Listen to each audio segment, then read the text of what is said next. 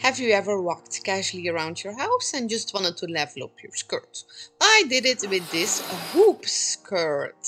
It's actually not for this skirt. I made it because I want to make Cinderella's dress and a hoop skirt is needed for that. So that's why it's a little bit too big, or this skirt is a little bit too small. Here's a random dog, and I always question these two things with a hoop skirt. First, this fits to a door, and it does. And can you sit with this? And you can kind of sit with it, but it's a bit weird. So the first step of my hoop skirt was setting a bunch of white fabric together. This fabric can be any color that you like, into a giant rectangle. This rectangle was 4 meters on 90 centimeters. Give me a second for a quick Google search on how much that is in inch. 157 inches on 35 inches, according to Google. And then I turned this into a giant loop that will form the skirt. So this is a loop from 4 meters, and I'm going to tear this together with an elastic.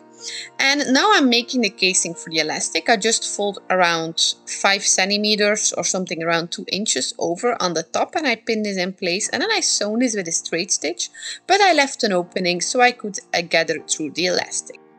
If you're wondering what the hell's going on with my hair, I had a self-care day and a sewing day at once. So I put in some conditioner and I just like to let it sit for a few hours. So that's why my hair looks so greasy. Then I pinned a clothing pin to the end of the elastic and I gathered it all the way through. Once this was done, I closed the elastic and I closed the opening. And here you already have the final result. If you ever just need a petticoat, I would recommend you making it this way because it's so simple. But I'm going to turn this into a hoop skirt, and that was actually easier without the elastic. So I took the elastic out again. I know that was useless putting it in the first place, but you know, I did it. So now I'm going to take it out and I will spread the fabric over my floor. So in order to make this hoop skirt hoopy, I'm going to add some channels so I can put the boning through to turn this into a hoop skirt. So I decided to add 3 pieces of boning and 2 channels. The third piece will go into the bottom.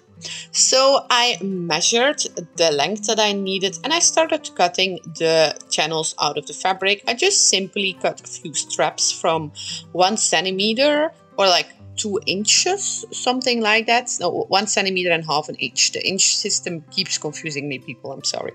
And once I was satisfied with the width of my straps, I folded both of the edges of the straps to the middle with my ironer, and this actually finishes the casing.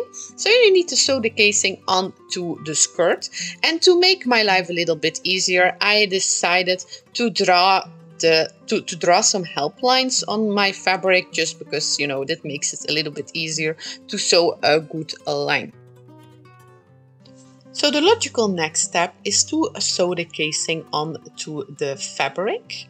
And I can never sew something without my bobbin pin running out. And I know that it's supposed to run out. I get why it does, but it drives me mad and crazy every time it does.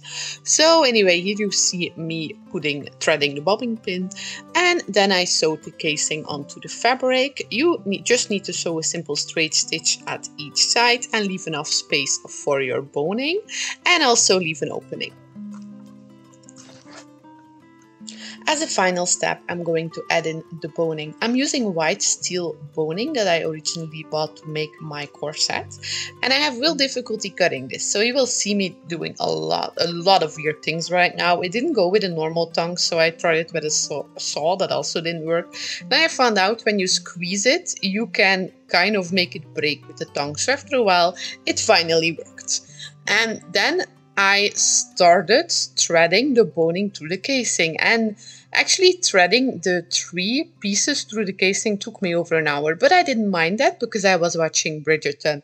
And I loved the first season of Bridgerton, but the problem with the second one is that I have read the book before I seen the Netflix show, and then I don't like the Netflix show. I also have it with the Harry Potter series because I make an image in my mind on how it's going to be, and it wasn't like that, and that annoyed me. So I kind of love it. I kind of think that the hoop skirt was like in a theme of Bridgerton. But you know, I couldn't love it enough because it didn't match the image I had made for it in my head. But you know, you're probably not here to hear my review of Bridgerton, you're here to see how I finished up this hoop skirt. So now I'm going to do something kind of weird and maybe a little controversial in here, but to close the boning off I decided to duct tape. I know that there are like clothings you can buy for this, but they're expensive and I'm kind of on a budget, so I just decided to go for the good old duct tape method, and it actually kind of worked. It hasn't broken yet, and when it breaks I will be sure to let you know, but I think that it will stay fine. And then as a final step, I closed the openings that I had made for the casing, and I also rethreaded in the elastic, and da-da-da-da-da, here is the hoop skirt. I just wanted to show you guys this also on a dress doll, how it looks. Honestly, it's not the most beautiful thing that I ever made, but it does the job of, you know, hooping the skirt up. So that's the most important thing. You can also do this in like full or half a circle skirt if you prefer that, if you don't want to have the gatherings all around, but I prefer it this way. And here you have my hoop skirt again. Thank you so much for watching. If you enjoyed the video, please give it a big thumbs up and consider subscribing. Thank you. Bye.